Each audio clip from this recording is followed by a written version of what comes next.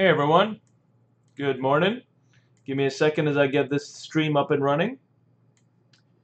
Had to cancel last week's stream because internet was down, so I might have a little residual lag right now. Gonna try to make sure everything is copacetic. Okay, so let's start off with the usual. We'll do a quick mic check and I'll do a quick intro of who I am and what I do, and then we'll just get into this week's live stream in sculpting ZBrush. Alright, so I'm just waiting for Twitch to what I do, and then we'll just get into this week's live stream in sculpting ZBrush. Get back online. Alright, so I'm just waiting for Twitch to. You might hear some double audio while I check this. Get into this week's live stream in sculpting ZBrush. Get back online. Alright, so I'm just waiting. Cool, okay.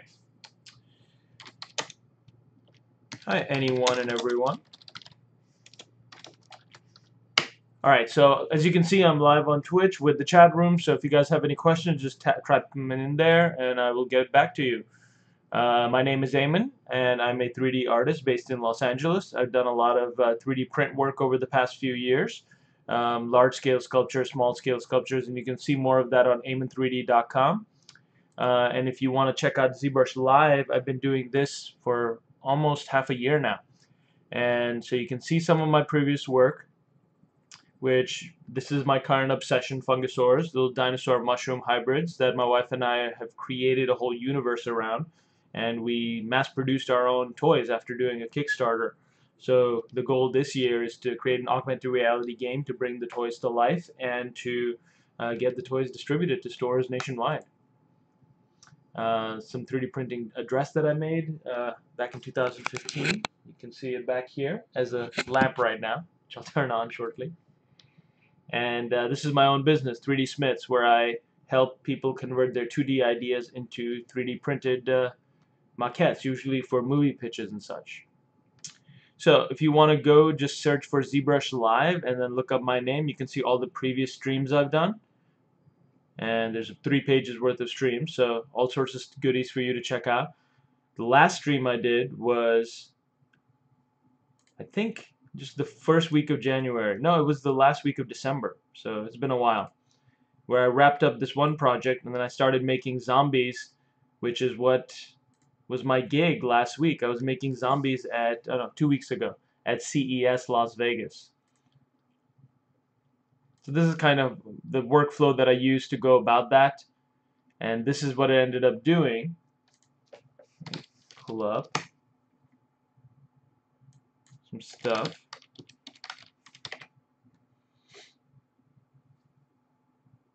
So this is basically what I ended up doing, and here's the finished results. If you can follow me on my Instagram as well, Aiman Akhtar 3D, and I post all sorts of stuff, but try to post some art too.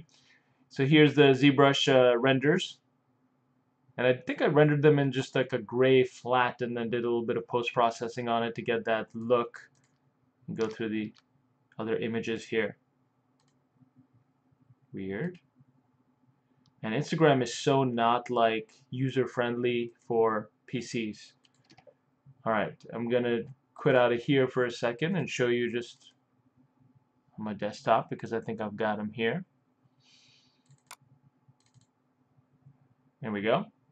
So there's one zombie of the Formlabs project lead, Annalisa.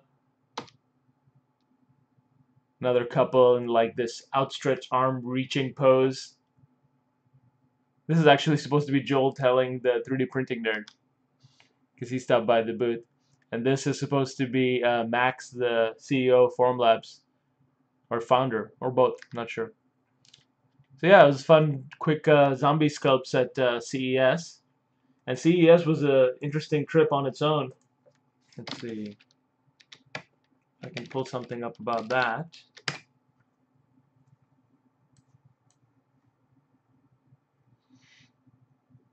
So I got to try out fun stuff like this at the Canon booth, where they were doing kind of slow-mo or time warp photography with light streams. I had to apply at Shark Tank, so I'm going to try to get my Fungosaurs out to the world that way, which can't really talk much about, but that hopefully will come to pass. Did some scanning, so I got myself 3D scan, which might be something I want to check out right now, because they sent me the email link to download this 3D scan, and then we can actually try to clean it up and print it. That might be a fun little thing to do today. Oh, and I got to show off the Aquaman maquette that I worked on at Aaron Sims Creative. So I printed this guy in, I think, 18 pieces, and then it was assembled by and painted by Tim Gore, who paints stuff for Walking Dead amongst a bunch of other stuff. So yeah, it was a pretty good, successful CES weekend. Got to hang out and party with the Formlabs folks, and got to go to Big Bear this weekend, do some skiing. So I'm now ready for some action and getting into it today. Alright, so let's check out the couple of things that we can stream today. And let me make sure that Twitch is going well. Alright, sup Kurt? Thanks for joining. This is kind of an impromptu ZBrush stream, as I wasn't scheduled to go on today. I was scheduled to go on last week and then couldn't make it. So just trying to make up for it right now. And let me double check that the Facebook link is live as well. Let me double. Yep, cool.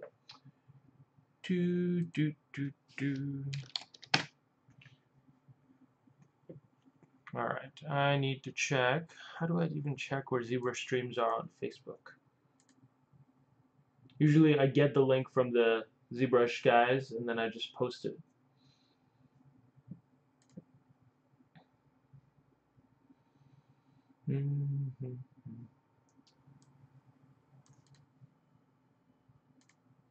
Go to Pixelogic. Go to their videos. That's just their older videos. Pixelogic Live, and see what comes up there.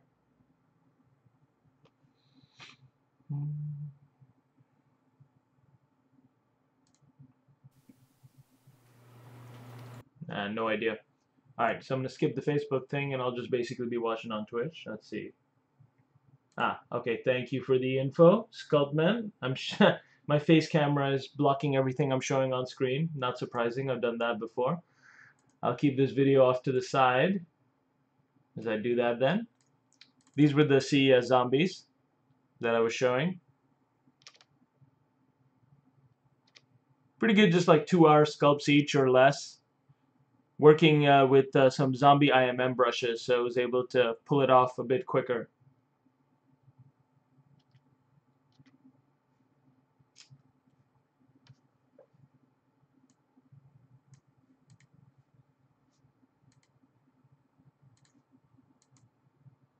Alright, so I don't know what else I pretty much blocked you guys from seeing. But real quick then, repeat, Aiman3D.com.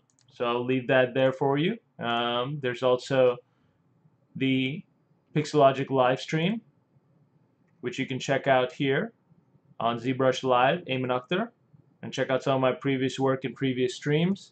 And if you guys are interested, you can go to Mold 3D Academy and go under self-paced classes and learn all about 3D printing for ZBrush artists. That's my class. So you get 8 weeks of lessons for like $200, and you'll pretty much know everything I know about 3D printing. Post-processing, pre-processing, keying, slicing, even photography at the end. So that's at Mold 3D Academy, and I'll leave that link in the Twitch as well.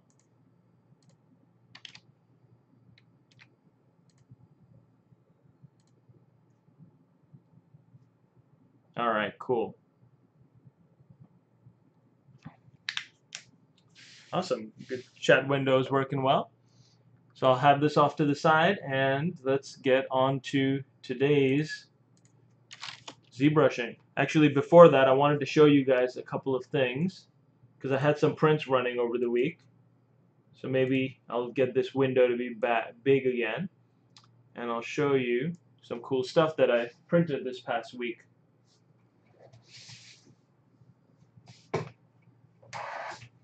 Alright, first a problem I wanted to show you. So this was a project that I was working on last year for a bunch of the streaming. Ryan Winch's Space Pilgrim character. And I'm pretty happy with how it turned out. I still have to do a bit of support cleanup on it, but this is looking pretty good. However, when I came back from CES, I noticed that the whole bottom had kind of bowed out. I don't know if you guys can see that, but it warped and it kind of, let's see, I'm trying to find the angle. It basically bowed out downward. And so now if I try to keep it flat, it basically rocks off to one side or another because of this crack right here. And this kind of thing can happen with resin if there was isopropyl left in the base that was hollowed, and it was basically just weighing down, and the isopropyl warped the bottom until it just kind of cracked it and popped out. So this is something you have to be aware of when you do isopropyl, washes, and you have to for resin. And I think what I'm going to start doing for my workflow is I'll adjust my workflow so I don't put the hole right in the center of my bases. I'll put it off to one of the corners. That way it's a bit easier to just kind of tilt it over and let all that isopropyl out. So that's something to think about. This is fixable by just removing the whole bottom and maybe filling in with some plaster, and then I'll put the base on it like a little bit of a velvet cloth or something, or felt at the bottom, and then that'll be good. But that's something to think about through the future. So this is how 3D printing works, is basically you try something and then you adjust your workflow based on the things that fail. And I have failures all the time, and I basically try to learn from those failures. Case in point, did a couple of prints over this weekend and last weekend. So these are two really big FDM prints of my Fungosaurus Paradox character. So I'll kind of show you guys.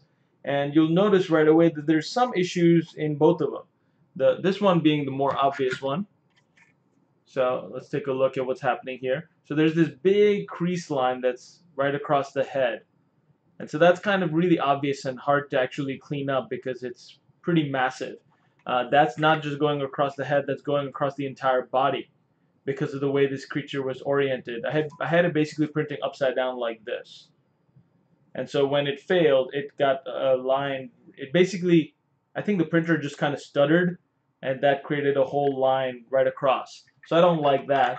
Also, the tail kind of fell off almost by just the way it wasn't properly supported. And there's some annoying chunks right here that would be a bit hard to clean up. So instead of trying to clean this up, I just reoriented it and tried to print it again. Because this kind of thing is only about $5 to print at this scale using FDM, which is the Raise 3D machine I've got right here. So that's actually not bad. I'm fine with $5 tests to see if they work or not. And in this one, I oriented it differently. I just printed it almost straight up vertically as it was, rather than try some interesting orientation. I just printed it like this. So I get a really clean surface finish on the whole body, the head, the tail looks really good, the feet came out really good. So all of this looks awesome. You know, the whole lower body to me looks really like it worked well. Problem came in here with the face, where there's two issues. One is that the bottom of the mouth wasn't really well supported, so that's a bit janky right there. And that's something I'll need to either just fix with clay putty, and then just when I paint it over, you won't notice it. Also, there was a little bit of skipping, and right here, the head got a little bit of a line coming through it. So, you know, with FDM printers, there's bound to be something. And what I'm going to try next is a bit drastic. I'm going to try to take the wheels off of my Raise 3D because I think it might shake a little bit with wheels. So this is a Raise 3D N2 Plus printer. They have a Pro 2 Plus, which is even more up to date right now. But this is the one I have. So I'm going to try to take the wheels off and see if that'll make it a bit more stable.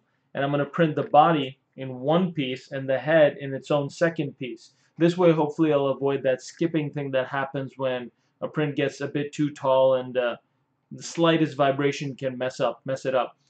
So this is a pretty common thing with 3D printing, is trying something and seeing what works and how to do it better. And I like this support orientation for the whole body, so I'll keep that, and then I'll slice and key the head off and do that separately. So I hope that shows you a bit about the process of how I go through things.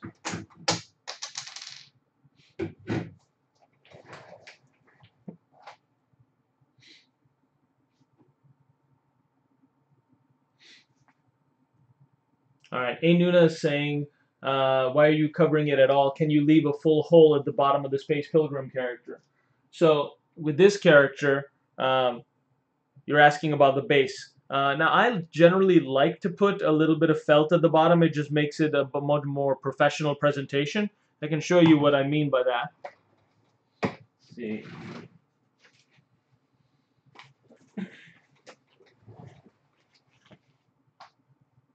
All right. So this is the felt that I like to pick up. You can pick it up from Michael's, the art store, or a lot of different places. It comes in green, it comes in black, and if you look on the other side, it's just this brown paper which you can remove, and this is a stick-on. So this is pretty cheap. I think it's only like about $1 or so each felt base. But let me find that edge. And I just had to cut my fingernails recently. Here we go. So there's basically the edge, and you can see it's a bit shiny and sticky, so you can stick this onto the bottom of any of your prints, and it looks a bit nicer. You know, it looks nicer. It also supports it really well, so that the print doesn't slip across the edge. So I like to cover the bottom of my prints to just give it that clean, finished look. I can show you an example of that.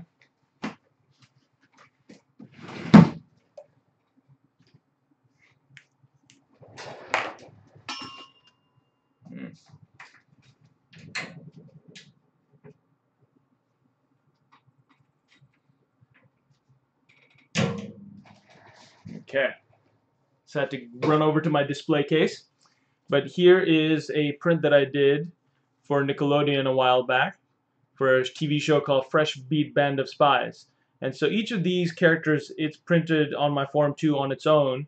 And you can see the bottom I didn't bother doing much with because I didn't need to. They would all be fitting into this base where they were all keyed in, kind of this yin-yang thing to fit into the base. However, if you look at the whole bottom, I covered the whole bottom in felt. And this is kind of nice because now when it's seated, it doesn't slip or slide, and it looks pretty nice on its own just like that. So just a thing that I like to do. Put this over here for now. Alright, so Zofo264 is asking, what's the cheapest way to print a toy in full color plastic? Sandstone is fairly cheap, but I want to use professional plastic like toys from the store. So if you want to use professional tested plastic that you can put in the store, you can't just 3D print it right now. 3D printing, you can use PLA or ABS, both of which work, but they don't look like, you know, completely clean injection molded toys, and they're not as flexible. Plastic toys, the reason I went into mass production with my Fungusaurs, not just selling like the resin toys or, you know, printed toys, is because you get that flexibility, you get, you know, safety testing done, and it just looks better in that order. So there's no way that I've found to replace mass manufacturing with 3D printing yet. 3D printing to me isn't manufacture ready just yet. Okay, so give me a second. I'm trying to adjust OBS here. Shrink this screen back down. That screen back up.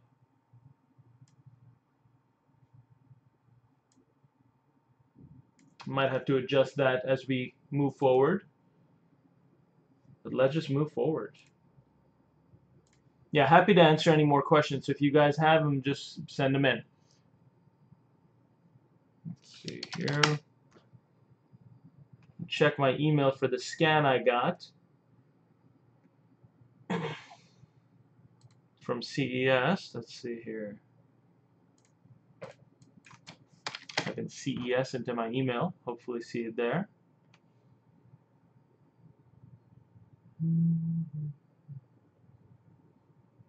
And I've got 20 things from CES in my email or more.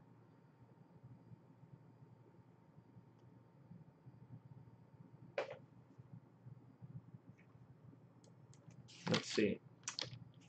To be a bit more specific in the email search, I think I got scanned by Artec. So let's see if Artec shows up.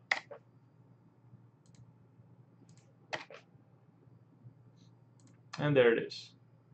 All right, so Artex sent me this email saying, "You in 3D. Thanks for getting scanned in the Artex Shapify booth." And so there's the scan of me. Let's play that around, doing that queen pose, and it's not bad. You can see I moved just slightly, or maybe I didn't move, but the camera's caught a double arm thing. So there's something that needs cleaning up. The head and face need a bit cleaning up, but overall, with the texture detail of this weird, coat that I'm wearing, it captured everything pretty well.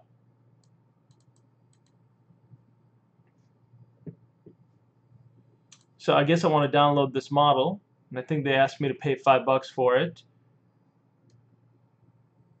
Choose your background. I think they're trying to make it like an experience where you can send it out to social media and all, but since I'm a 3D printing artist, I can actually just download it and work on it myself.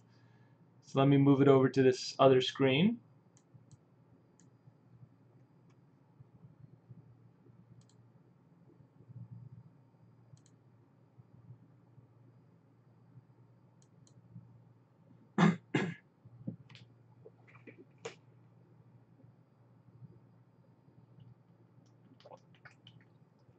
Alright, got another question.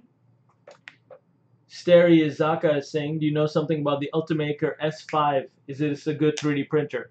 So I've heard good things about it. I have a friend, Daniel De Leon, who uses that one pretty regularly, and he likes it a lot. So I recommend checking through the details yourself. I don't have an Ultimaker, so I can't speak to how great it is myself. I have used Ultimakers in the past, but not recently.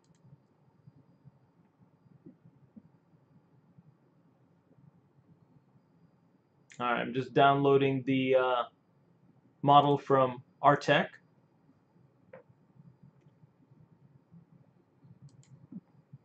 That is done. Let's pull it up.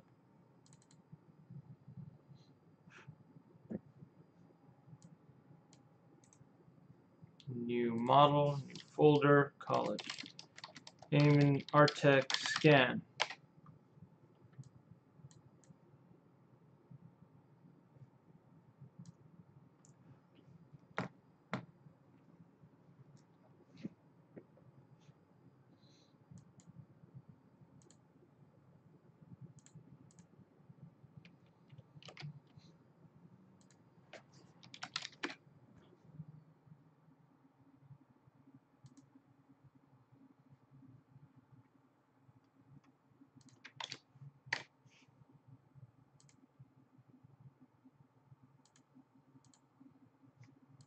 Alright, that's here. Download it. Let's pull open the folder. So we've got a model OBJ file here and a texture file. And if we look at that texture file, it's spliced all over the place. It's kind of an automatic UV mapping, so I'm not too worried about that. That'll be what it is. But let's open that OBJ in ZBrush. Just do a bit of quick cleaning.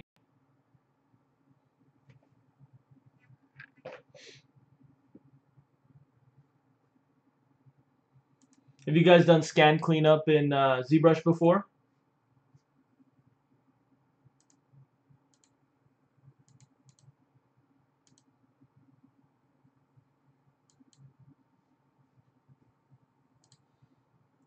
I'm going to start by just importing the model in.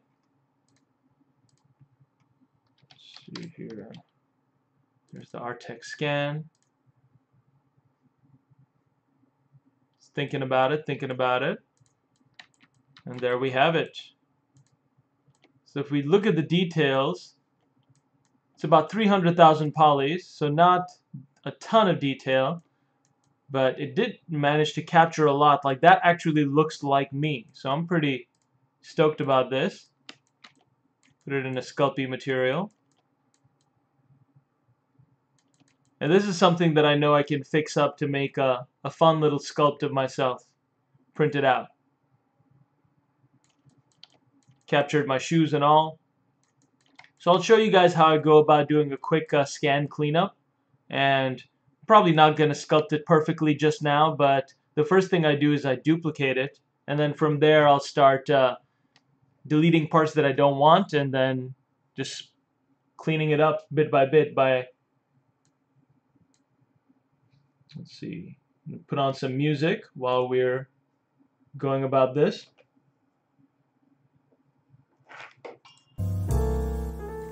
Double make sure that you guys can hear it through the system audio.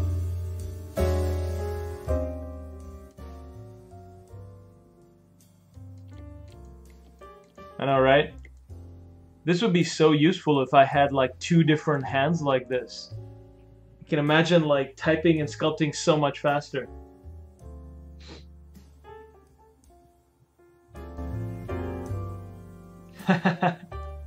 Embrace the glitch indeed.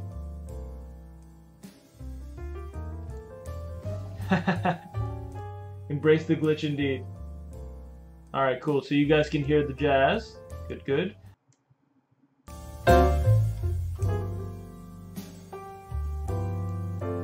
Alright, so quick scan cleanup. I'm going to start by pressing Control Shift, switching to my Select Lasso tool. And I'm going to just lasso select and hold Alt to invert that selection. Toss anything I don't want. Quick, easy way to hide a bunch of the mesh junk.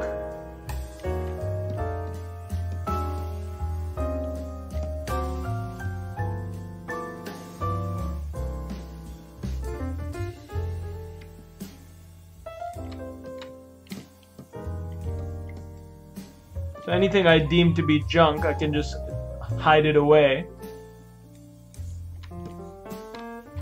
Just like this thing on the leg, I don't know what the hell that is.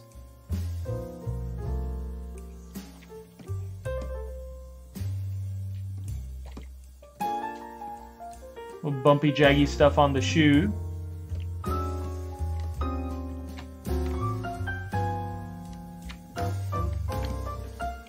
But scanning technology, I feel, has come a long way. Like, this stuff is so much better than the stuff I used to get. Even from, like, complex scanners.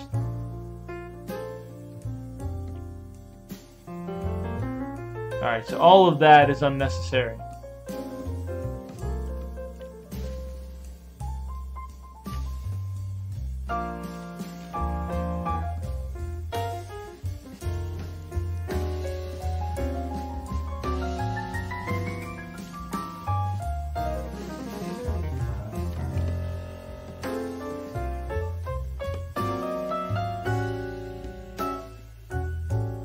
I don't even know what that is. But once you've basically hidden the things you don't want at all, I'm just going to go to Geometry, Modify Topology, and then click on Delete Hidden. So you think you guys can see that, yes? Good. So delete Hidden. And then when I Dynamesh this time, let's try 128 resolution. That's way too low. Let's try 2000.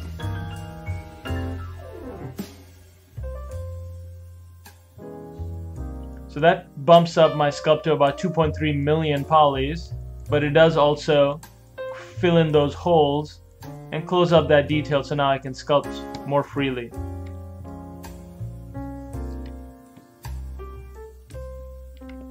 So that's what scan cleanup is to me. It's basically going to delete hidden, re-dynameshing to close these holes, and then coming in and sculpting, just like I would with any other mesh. We're gonna hit this area with the passive smooth. Okay. Switch over to maybe some spray brushes. Bring that texture back onto the wool jacket.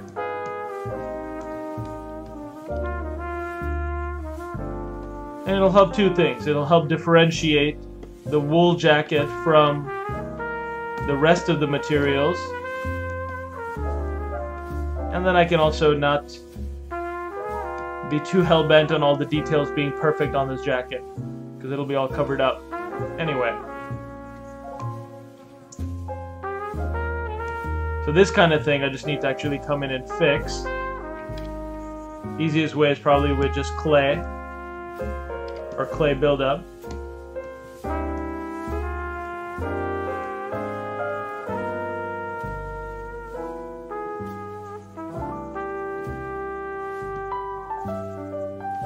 And Dynamesh again. Whenever it does stuff like this, I get annoyed, but I remember I can always just delete it too.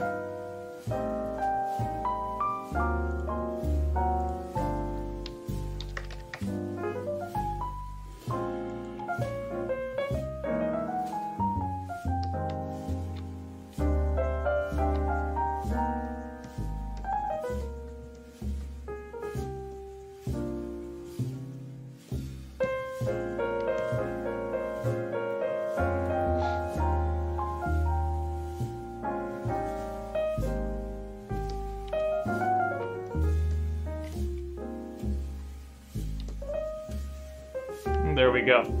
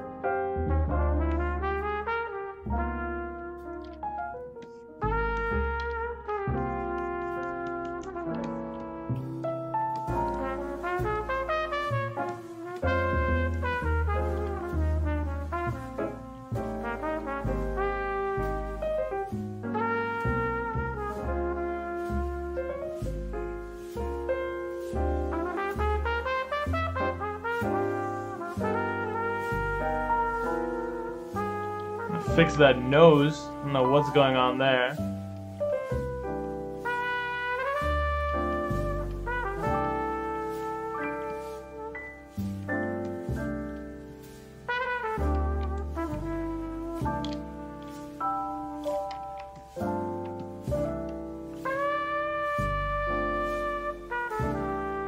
Scan did a good job of trying to capture my funny mustache.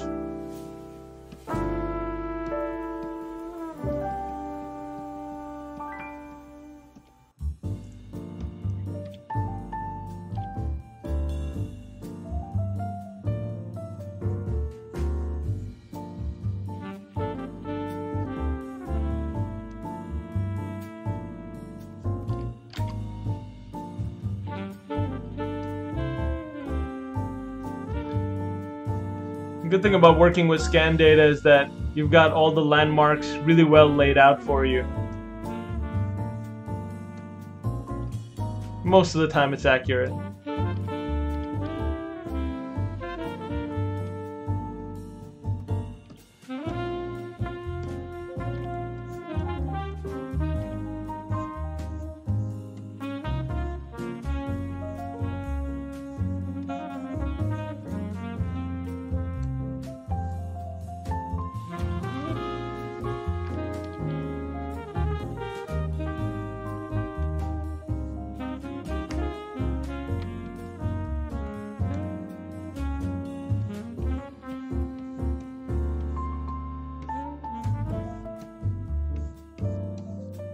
Trying to get that hipster man bun looking right.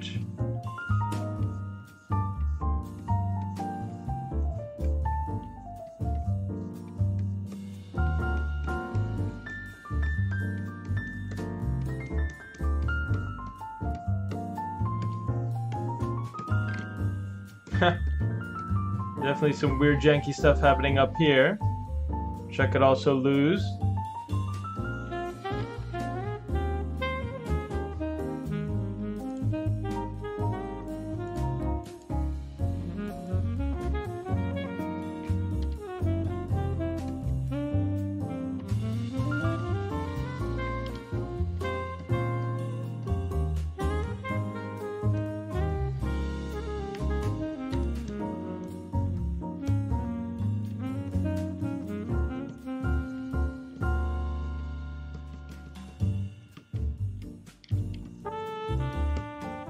So now that you're doing your own 3D stuff, you're eventually gonna get scanned and get a scan of your stuff, and you can see how you can go about doing cleanup in ZBrush.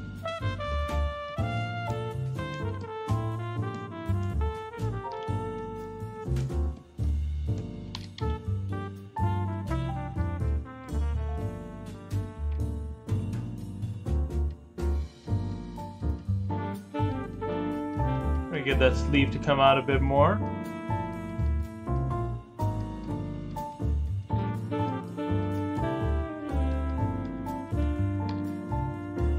Inflate all of that up. Dynamesh.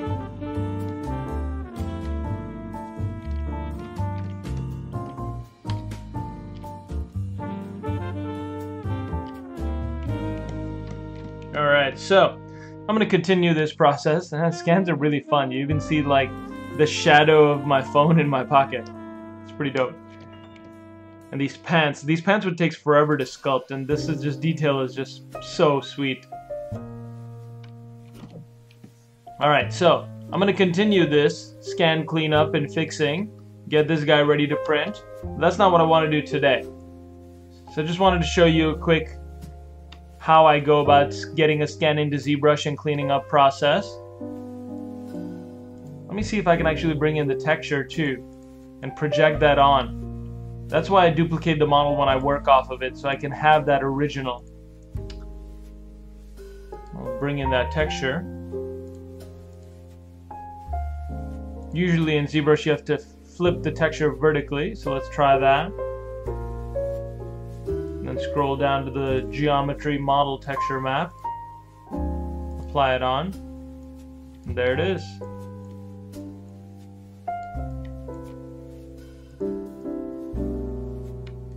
So I want to keep this texture in here because I'm gonna eventually, when I'm done with my scan here, this doesn't have that texture on it, but I'm gonna project it on from here to here and then do a little bit of texture cleanup as well.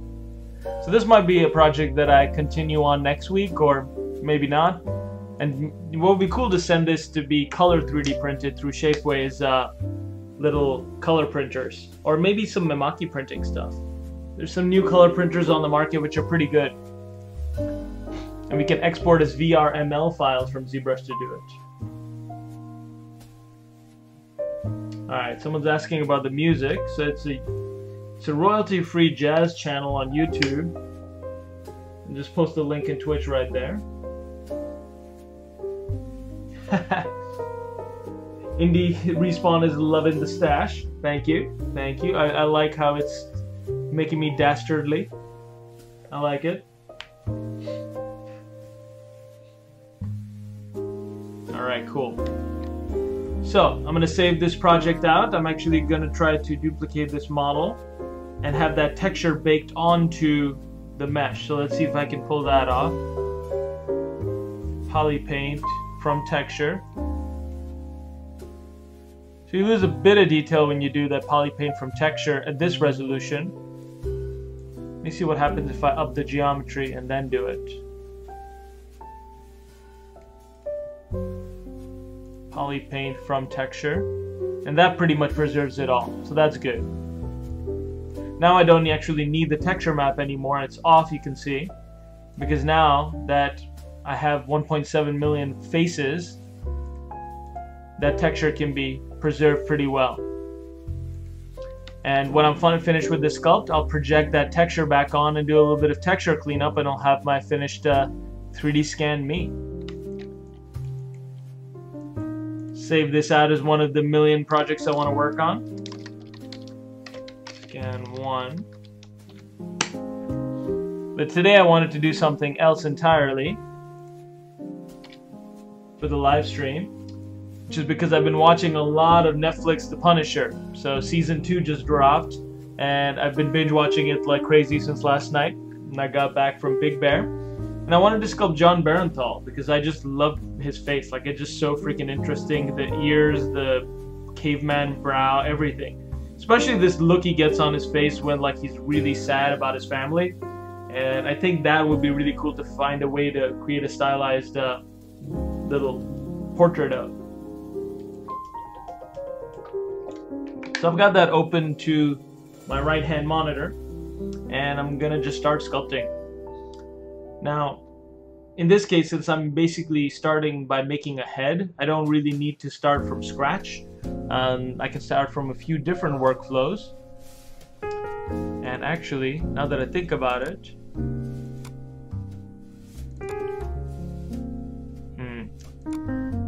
not sure this has what I need, but I can try.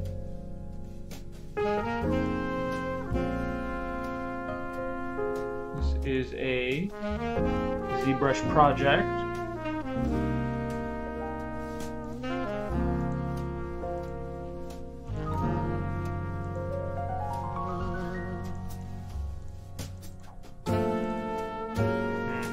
Not from document. There's like 5 different ways to open things in ZBrush, so I always get confused where to open certain things from. Like, where do you guys open ZBrush projects from? I always save the tools normally, so I don't remember. It's not document open. Just try that. File? Must be file. Go to downloads, projects.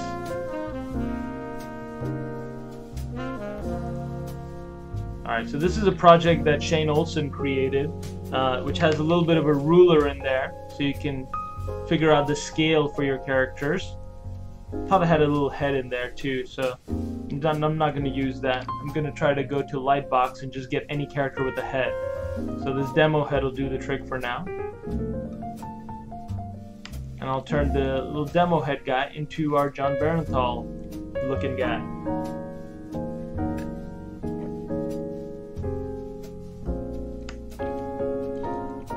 Alright, so the rule with likeness sculpting is to have a lot of reference open. And in this case, I don't have a ton of reference open, but I've got a little bit. I'm just going to start going to town.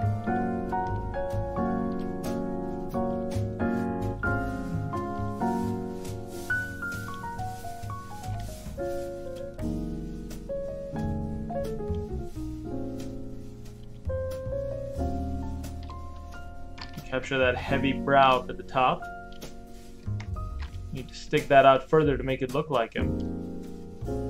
He's got those caveman-y features.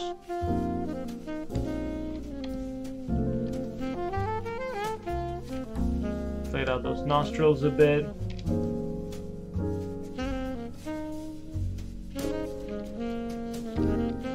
Got like boxer ears going on that are really been punched around a lot.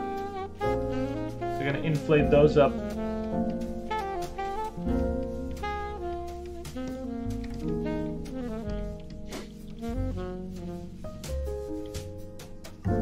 Round this out.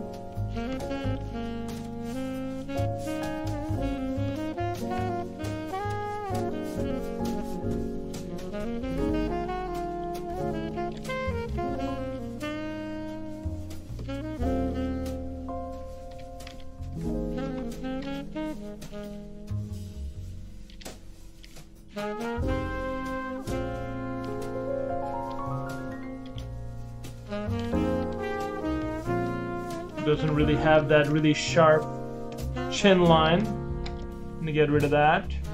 But it does have a big chin. Something I might even want to exaggerate a bit.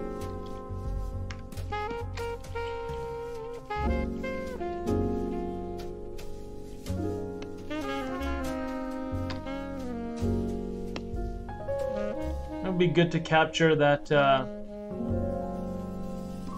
sadness in his eye. So I'm going to turn off my symmetry and just do this one at a time.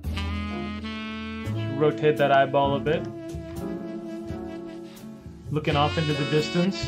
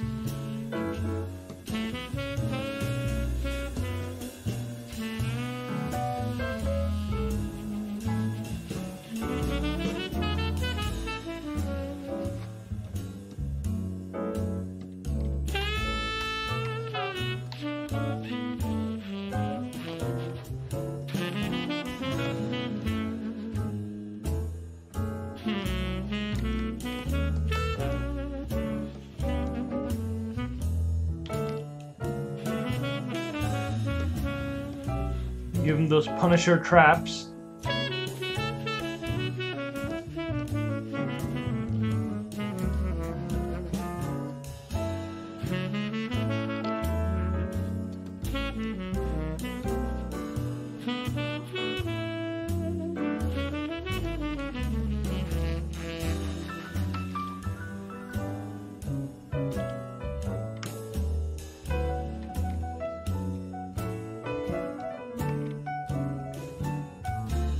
Divide a bit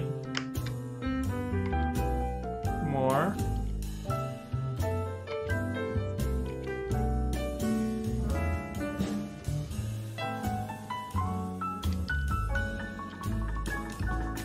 Start figuring out the hair as well.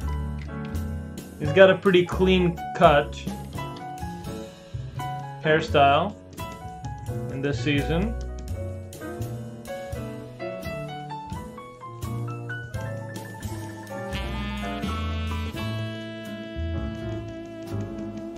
The sides are pretty short.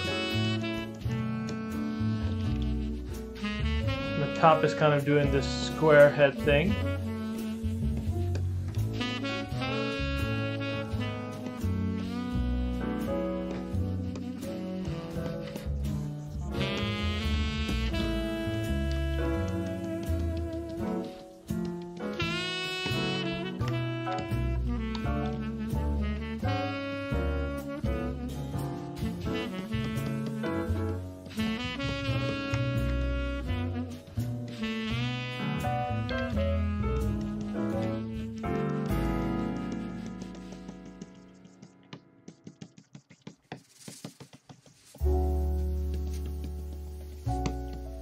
Just hitting it all with the clay tubes brush for now, to get a bit of texture on it, everything.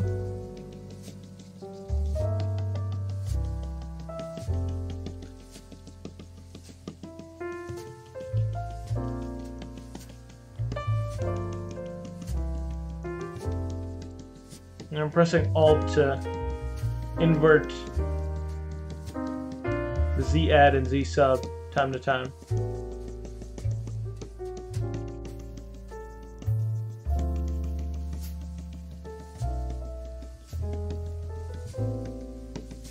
Hair is all about doing a bunch of randomness, so you gotta change up the scale, you gotta change up the direction of the cuts.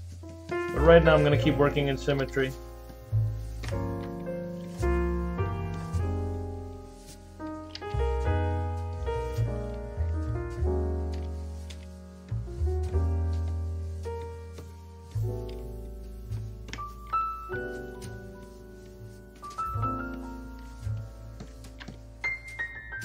And you can turn perspective mode on and off as well to really get a sense of what you're sculpting.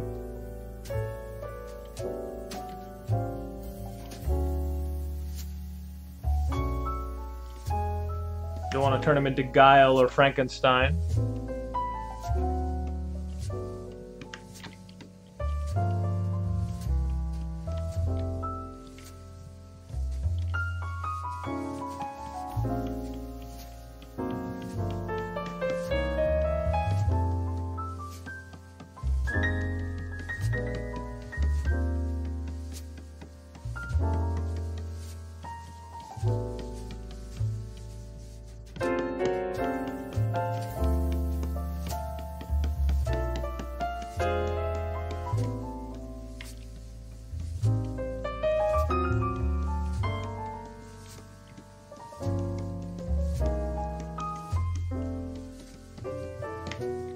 Throwing some damp standard in there. Up at the top, where there is hair, that would crease.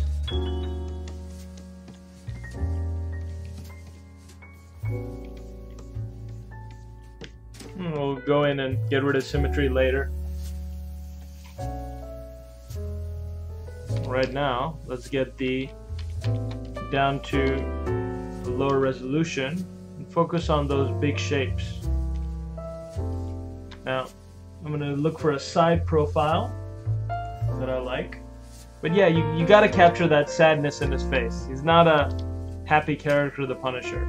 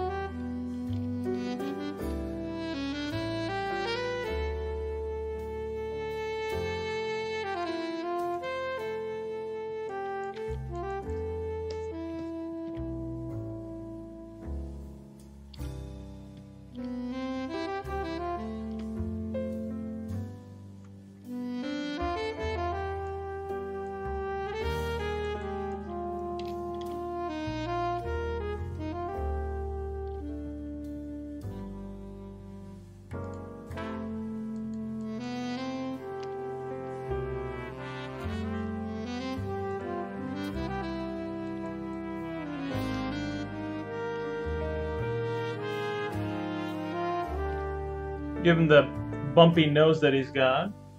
Pretty recognizable feature.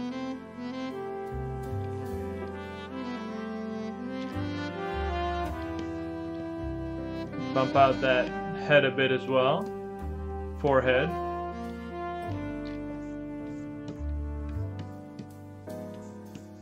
I like to stylize my sculpts a little bit, so exaggerate that brow.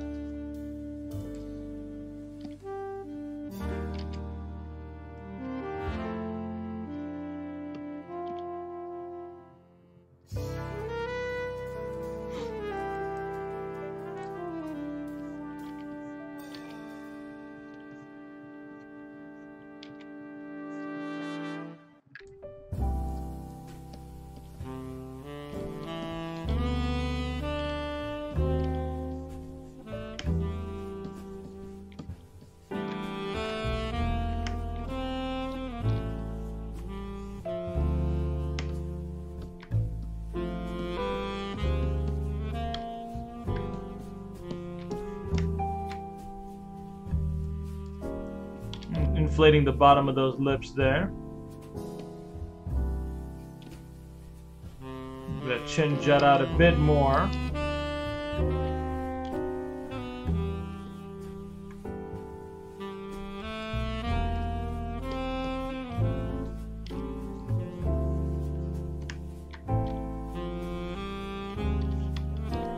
Pinch over there. Thanks for joining me for my sculpt session this morning, everyone. Hope you're getting some time to sculpt something you want as well.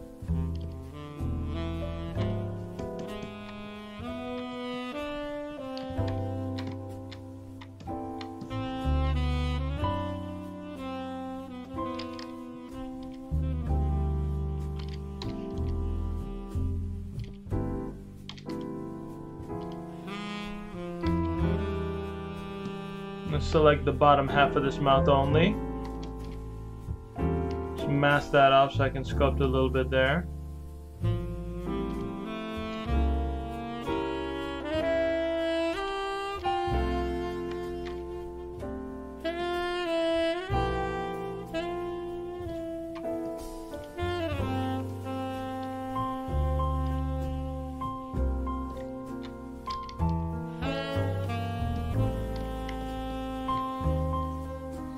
And what I want to do is create a bit of a ooh, because that's kind of like John Barenthal's natural expression is just saying a bit of ooh.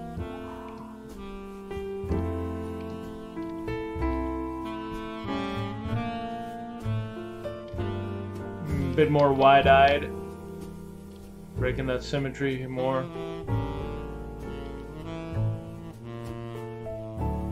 He's looking off into the distance, just not at anything in particular.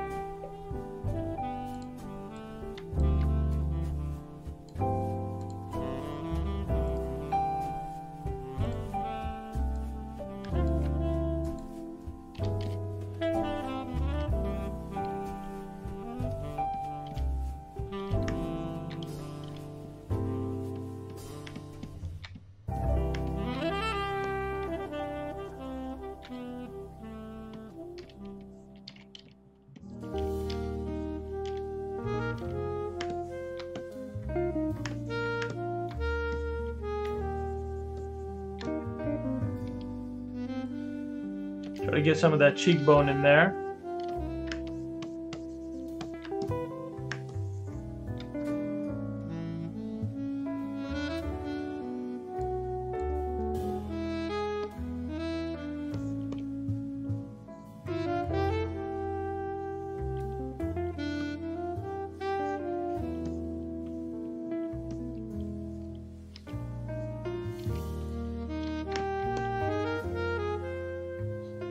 This music is a bit too chill.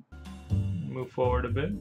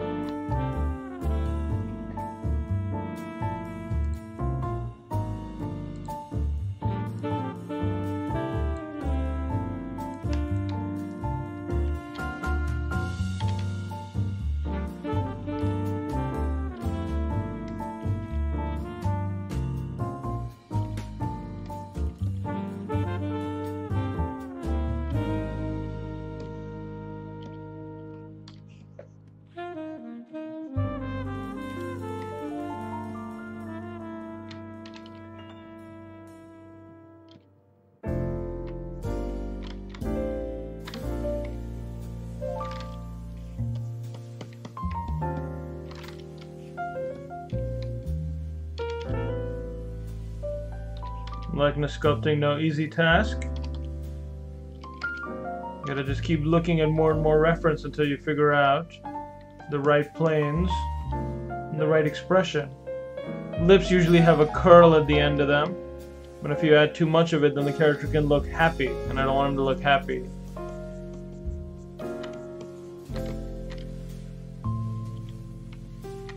You know what? I don't need the teeth on the inside at all. I'm going to try to hide those.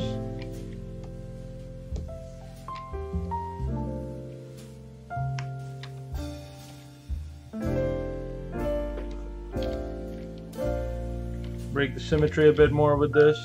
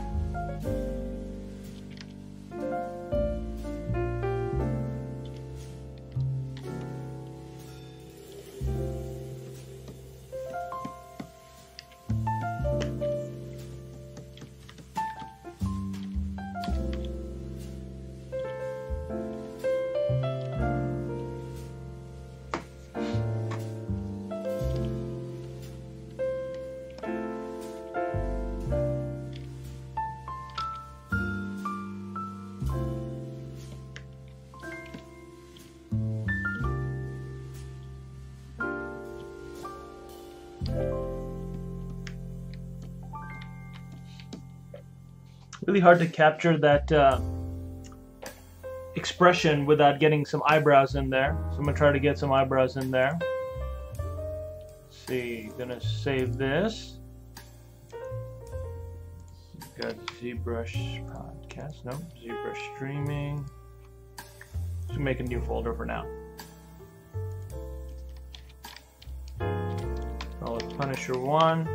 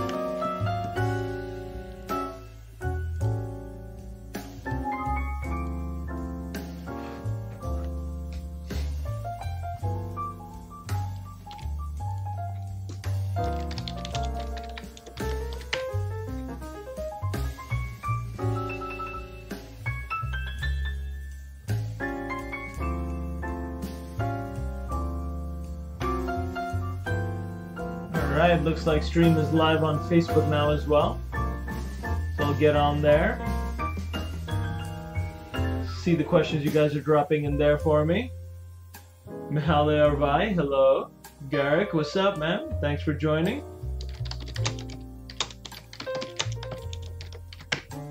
Alright, so right now I'm just trying to sculpt the Punisher a bit. So this is the reference I'm looking at. You guys are curious. And just slowly trying to work my way around the landmarks and figure out how to make it look more like John Bernthal, the actor that is cast as the Punisher.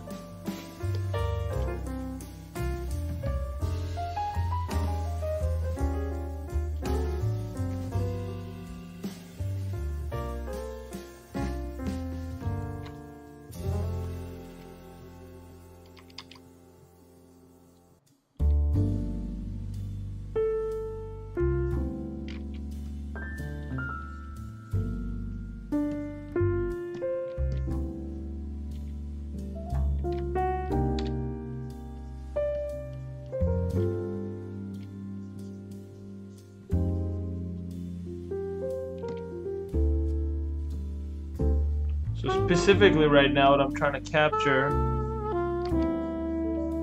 is that expression that he has. It's pretty sad when every time he thinks about his dead family, which is what made him the Punisher, getting that revenge.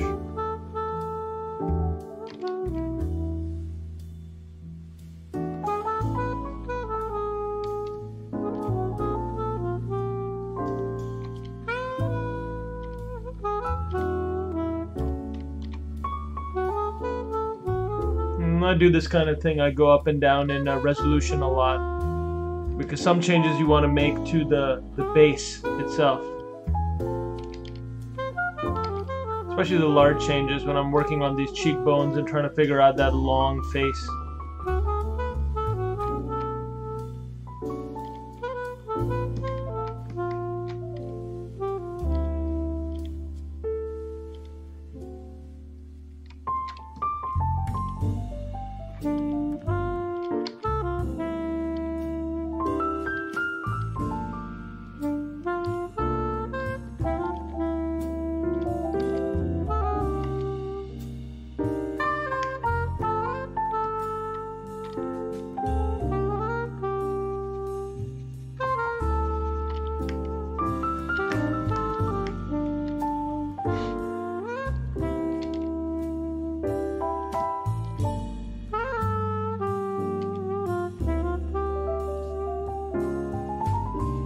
A couple of things I can do to really emphasize that sadness a bit.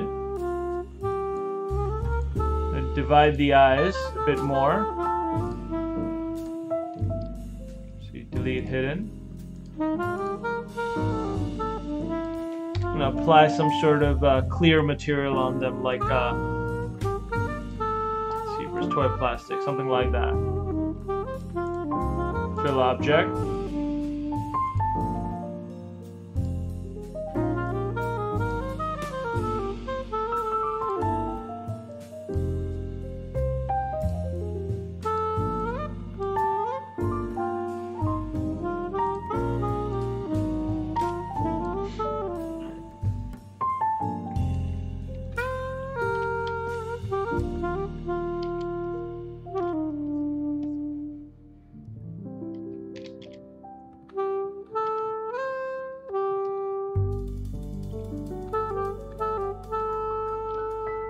I'm starting to see it. It's looking more like him from more angles. And so that's what I got to do, is I just got to keep moving around and finding more angles to hit.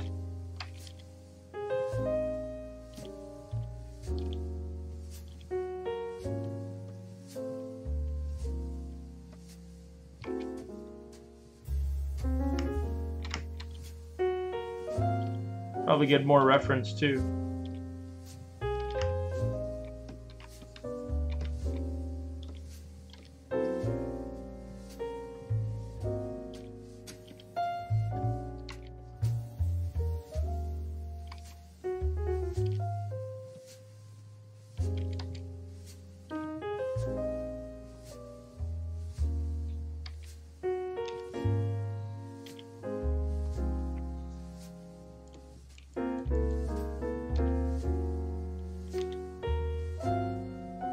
I'm going to mask right there at the bottom of the eye.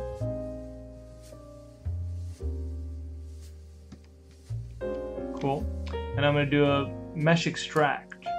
Make sure I only have that little bit selected. And then do subtool, extract. Probably a really thin one. Let's see. It's a bit too thick. 101.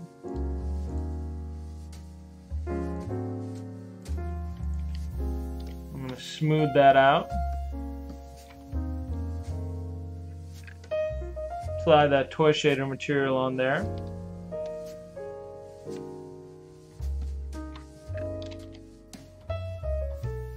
I'll probably apply a clear material in a sec.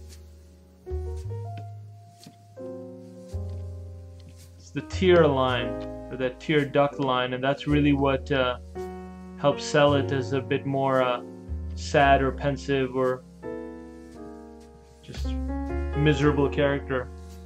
Let's see here. What looks reflective-y?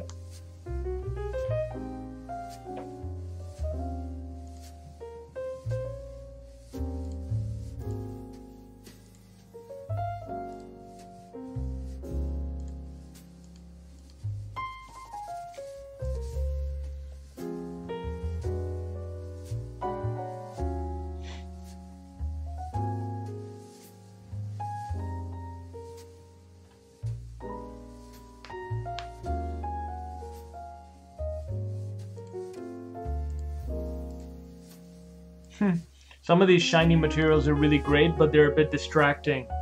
And I want something really simple and clean.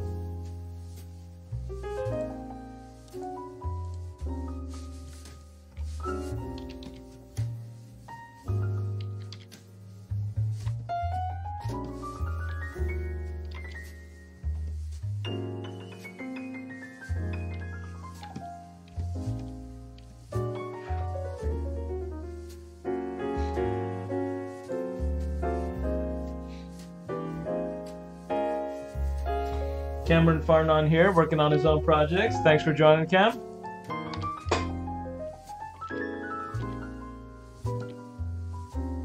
Let me get the black of those eyes in there as well.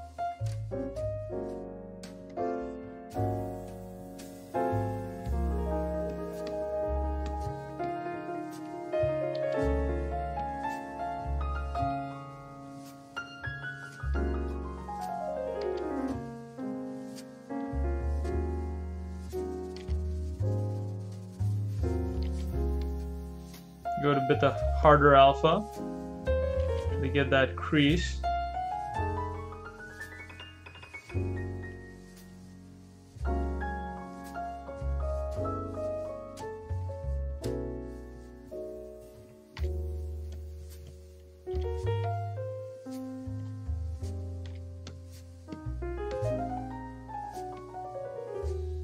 A bit of a softer alpha, try to get a bit of that red of the eye in there as well.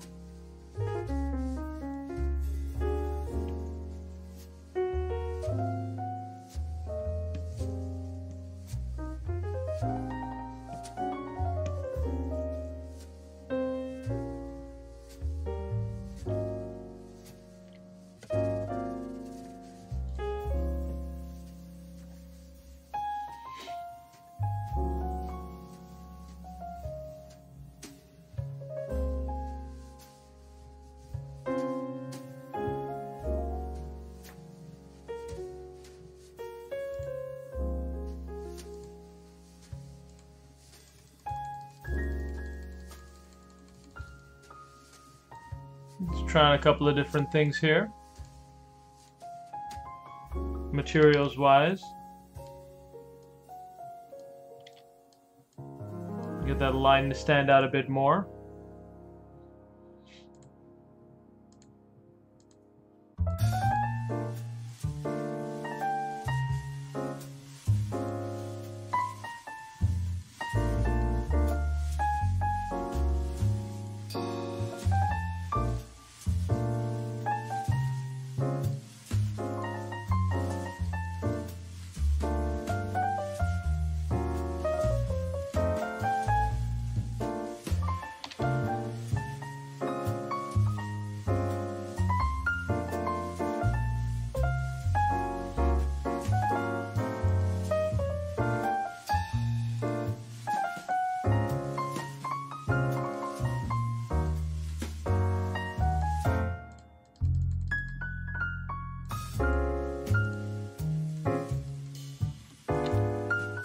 I like the subtlety of that right there.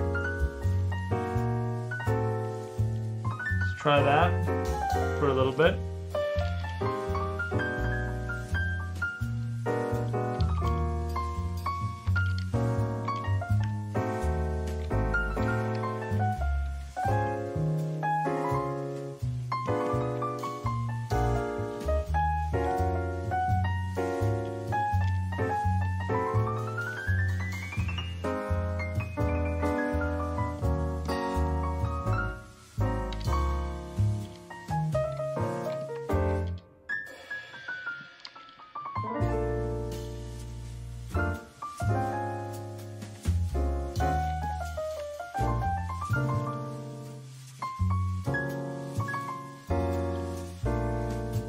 Getting that nose right is pretty important to getting the likeness.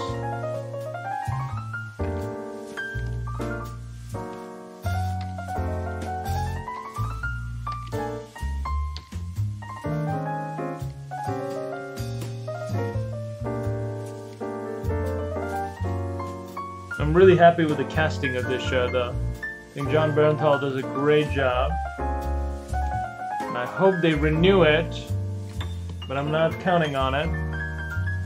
Because Disney does want to try to push their own subscription service now, too.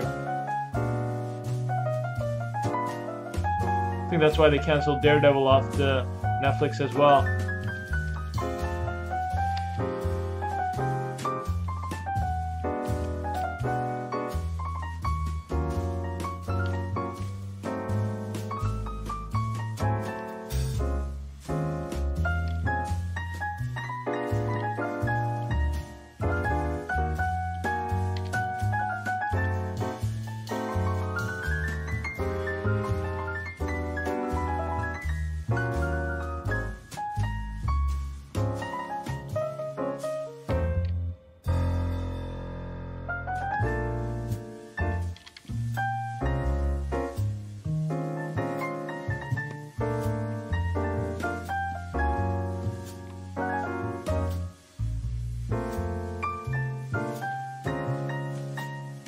Switch to my H polish brush.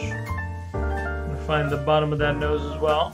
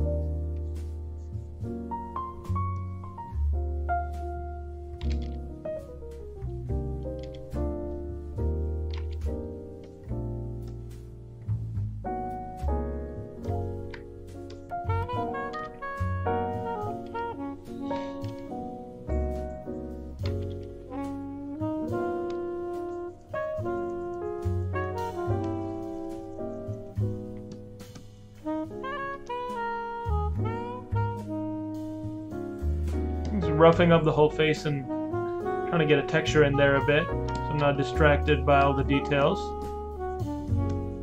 And focus.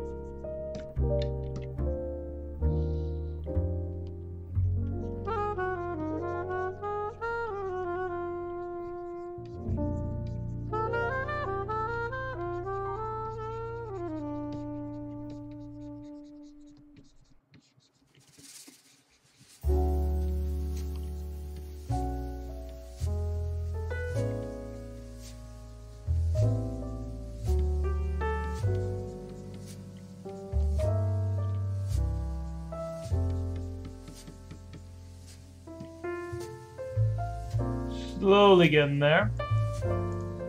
Save it out before I lose some detail.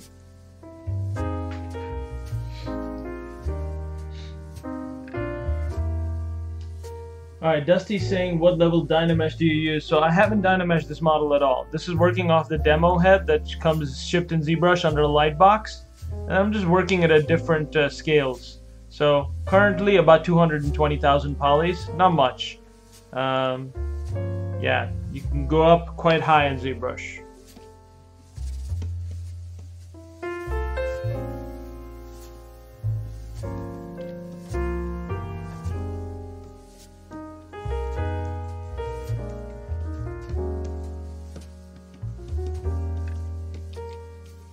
Frank here, pretty rough and tumble dude, so I'm roughing up the texture.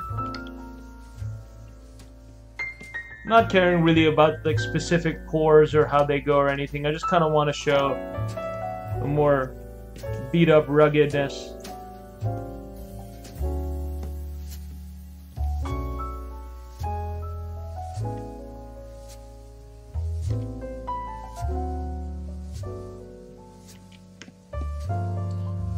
You do have to change up the strokes depending on what you're working on. Like lips have a very different texture and feel than other wrinkles do.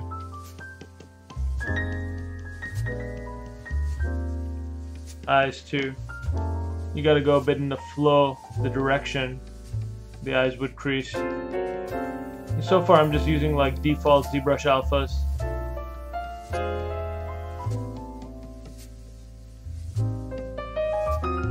Really shouldn't even be getting into detail, but I like to rough up the texture and surface so that I can see more of what I want to see, which is the larger surface details.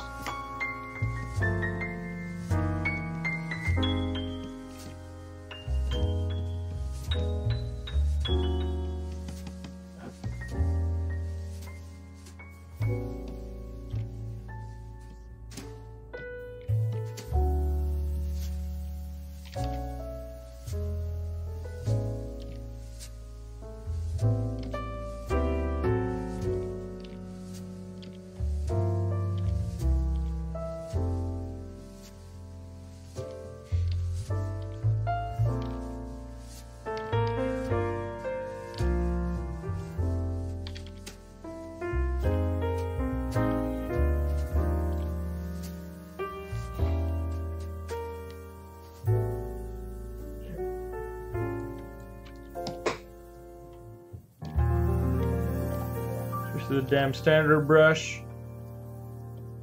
Get in there with some lip creases.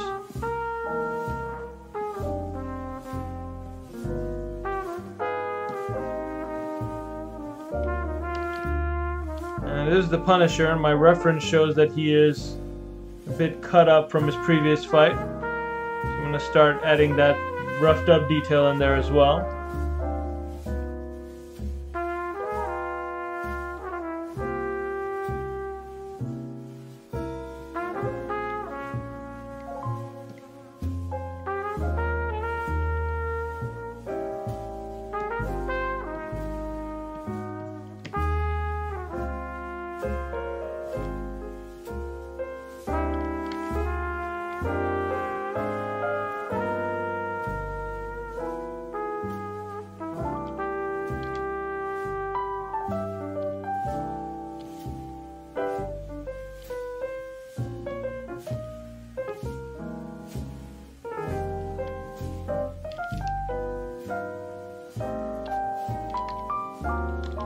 You can see I'll go down in subdiv and try to make large changes at any point as well. That's one good thing about working in ZBrush.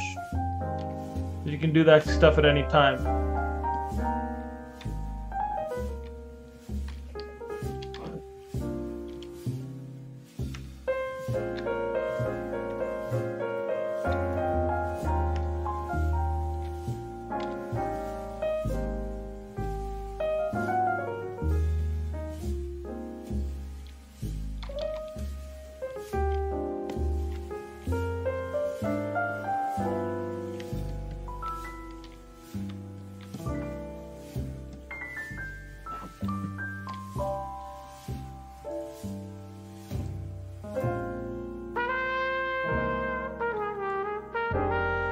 And I need to start getting some color in here so I can really get a sense of him.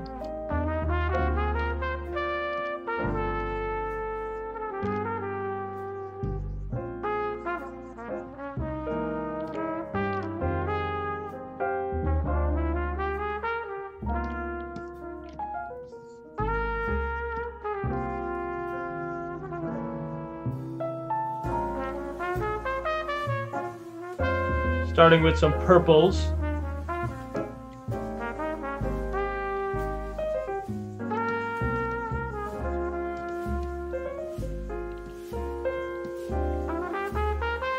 Going with some blues, some dark blues.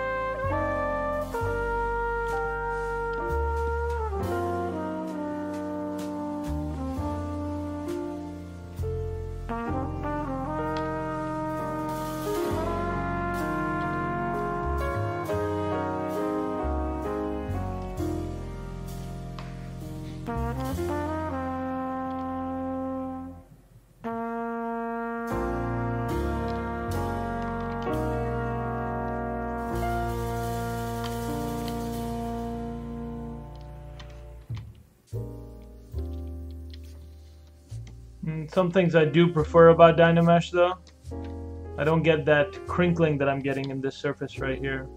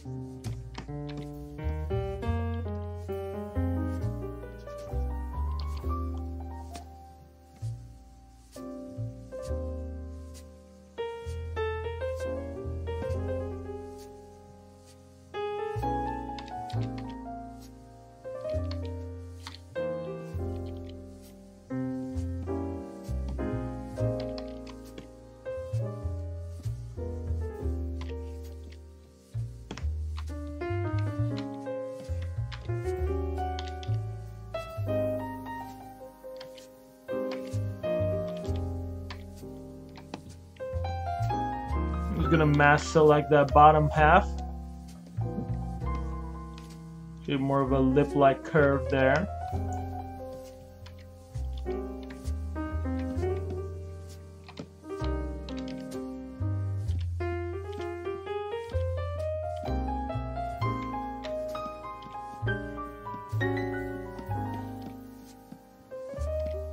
Fun to just zone out and sculpt for a couple of hours. Not thinking too hard about working on other people's stuff, just working on something for yourself. I think that's why I enjoy doing these streams.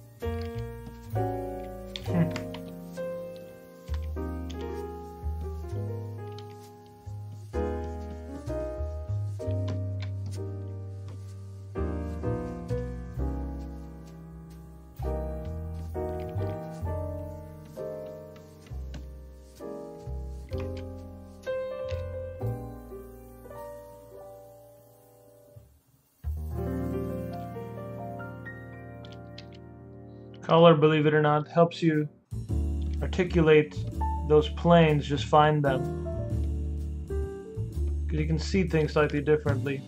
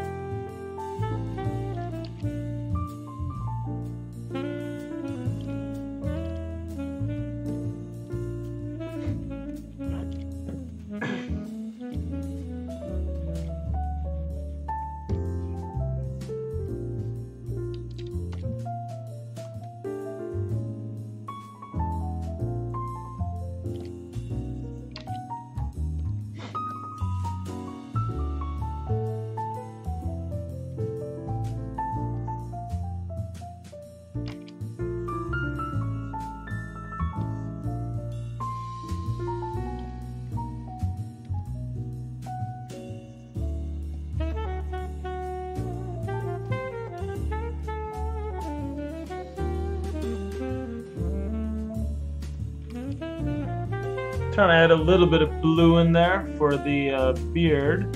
Don't want to get too saturated though.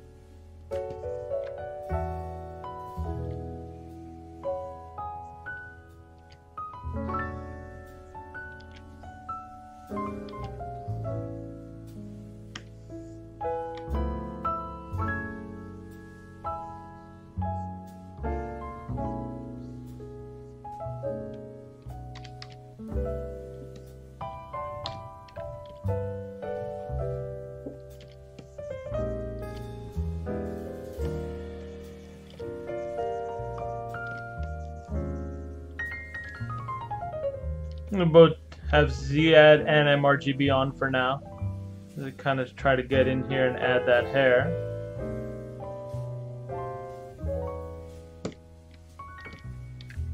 Darn, should have done that with symmetry on.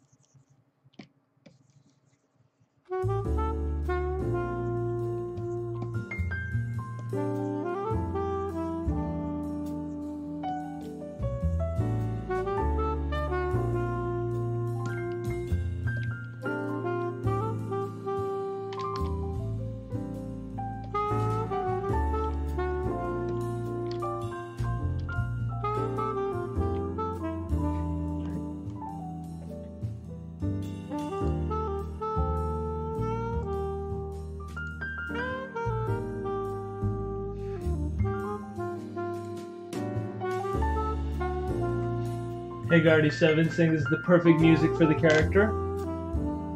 Get to listen to some jazz while doing it. Someone's asking about what resin I should use for doing characters.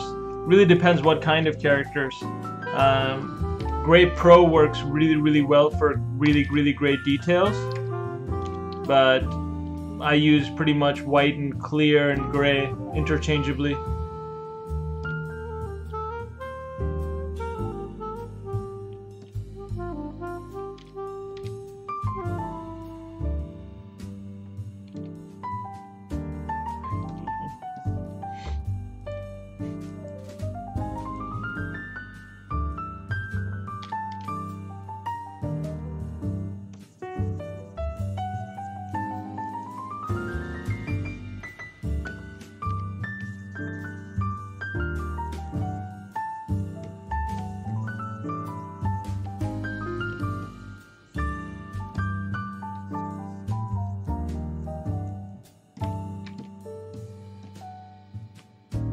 Trying to keep the shape of those features intact to the reference. That really helps it look like the character and feel like them.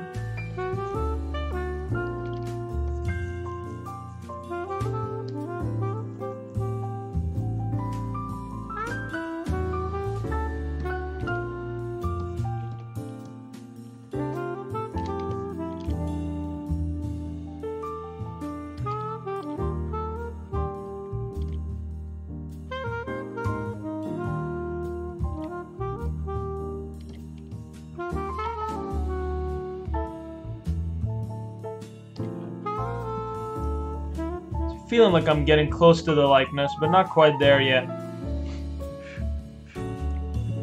In any case, if I 3D print this, I'll definitely have to change it up quite a bit in order to make it read a bit better. We're getting there.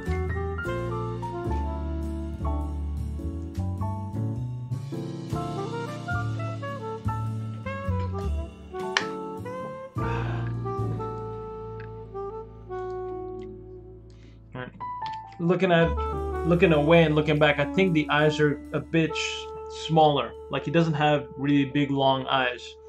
I'm trying to make a bit more drastic change.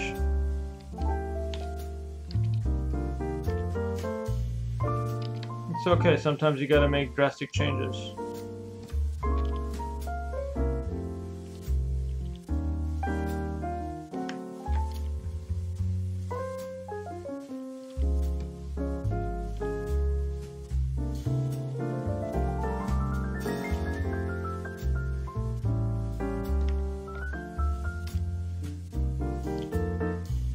But just that subtle thing of making the eyes a bit smaller, I think they helped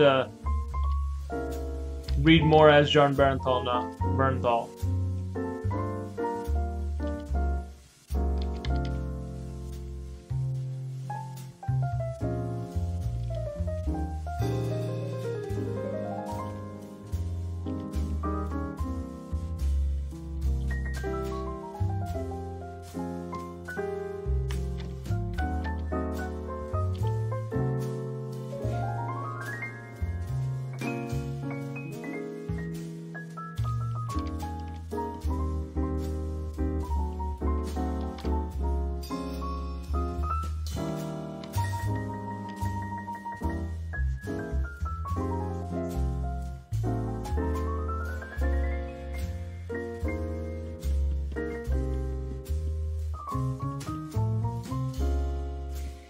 breaking the symmetry more, adding my own creases and lines.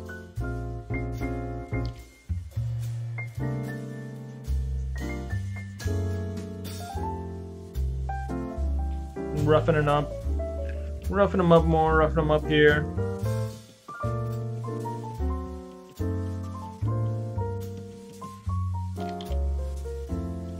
Get that squareness of that chin back.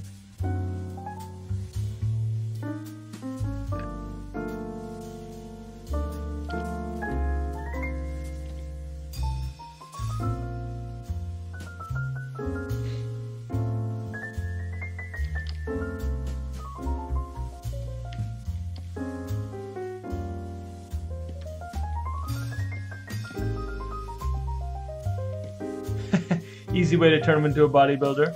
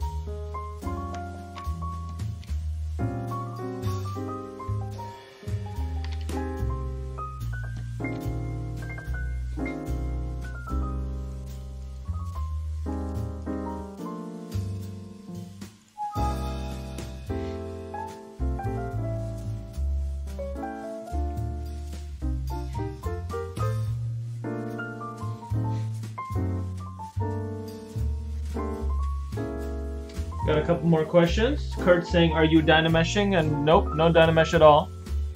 This is just a standard topology workflow up and down. And Cameron's saying, any recommendations how to pump up the details for prints? I find my details gets lost. No, that's true. Detailing, especially for, you know, heads and likenesses, gets lost all the time. The best way to do it is to pump up your detail at least double of what you think it is before printing. And easy ways to do that is, for example, when I do pores, simple color spray brush alpha, I don't know, let's say alpha 7 or something. Instead of making the pores like actually sized properly, which is something like Z sub, something like hide some of this. Instead of making them like this, which is kind of what they would be, I'll make them kind of like that, which is how I know they'll read in print. So just make details a lot larger.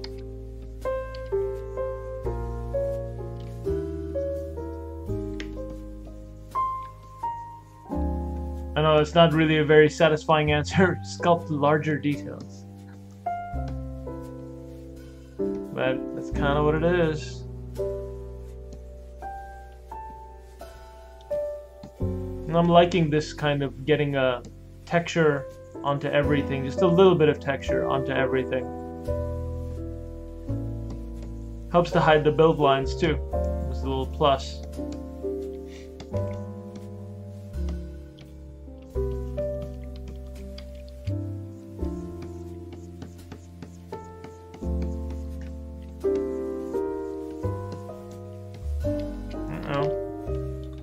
Now look at these from all sides before I hit these details in there.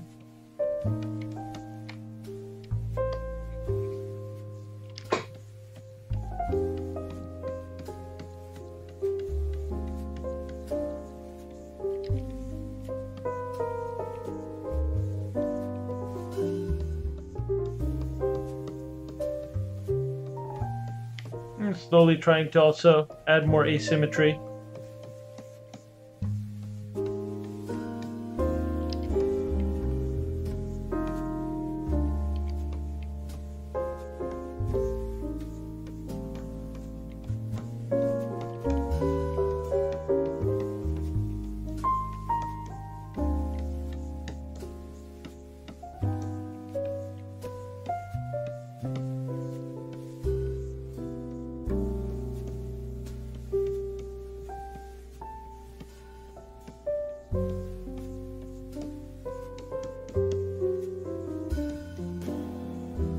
find sculpting hair is kind of like doing UVs back in the day, or even now. It's just a bit cathartic. Zone out for a little bit. Come back and it helps you take a look at the whole again too.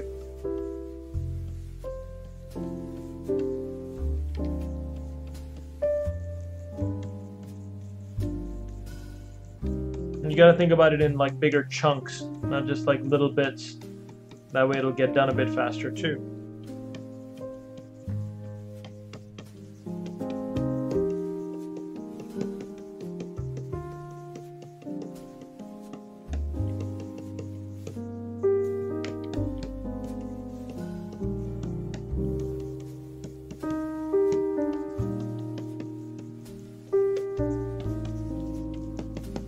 Using the clay tubes brush here to add that hair clump detail where I think it'll be necessary.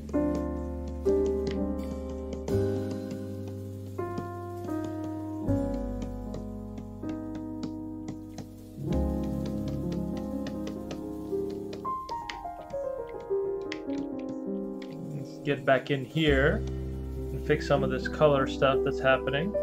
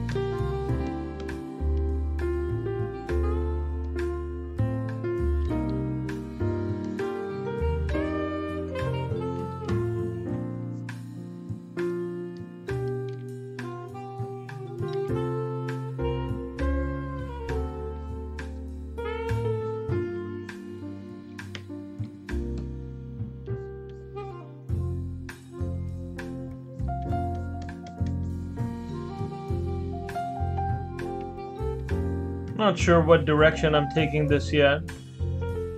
I do want to get some semblance of like a hint of eyelashes on there.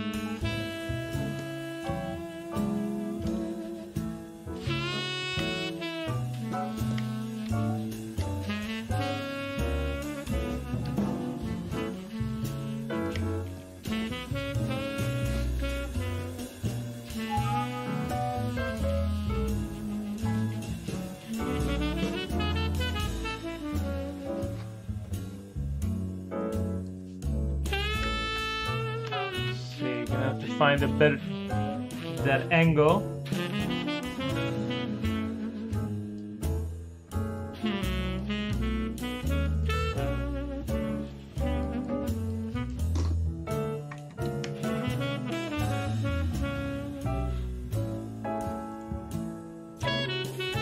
To adjust the light so it's coming up from the top a bit more, like this scene.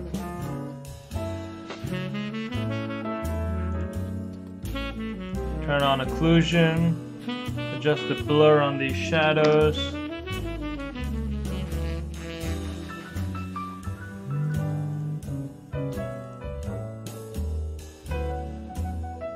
Don't think I need wax for this, but I do want occlusion. That's on. Could be PR. Definitely want to keep working more on the eyebrows. They're a bit just blurry right now. Let's see. PR shadow, strength. Cut that down quite a bit. Turn up the light intensity.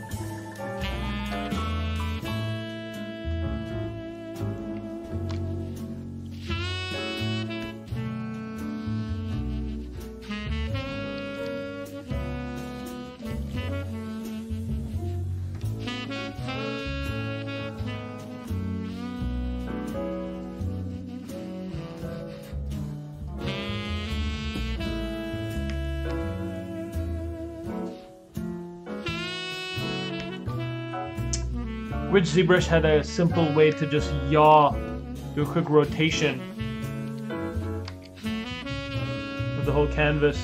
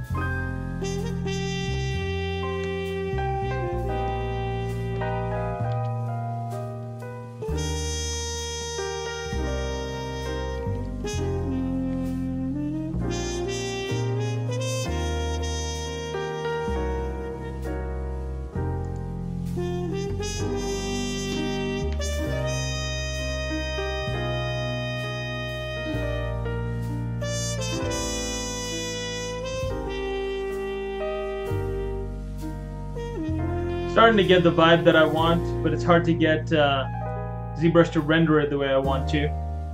Still, pretty happy with how this has gone so far. A little bit more than an hour to make it feel more Punisher-y. Cameron asked an interesting question, which is for detail, punching it up. Do you use morph targets and then amping them up? I have used that technique before, where you store a morph target and then you crank it to add the detail. Right now I didn't think about using layers of morph targets in this, so I was just kind of sculpting away. But yeah, we'll maybe show that technique in one of the future streams. See any other questions on Facebook side? Nope. How to paint in ZBrush. So far I've just been using the standard mRGB and color painting using the standard brush primarily. Well, thanks for joining this stream, everyone. We're going to start wrapping this up. Probably going to come back to this and keep sculpting, try to get that likeness a bit better, trying to get that expression a bit better, because really, you know, trying to go for that sad look when he's being confronted by like the past and like visions of his family. I'm probably going to try to finish watching the rest of that show today.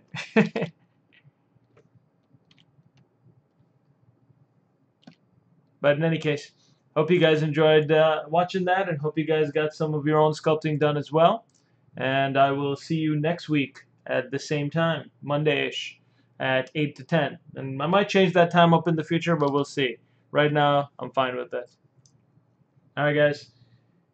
Have a good week, and I'll see you next time. Cheers.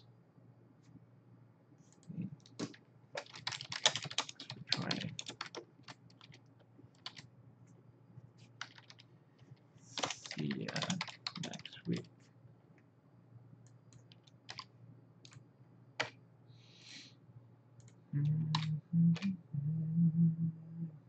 Mm-hmm.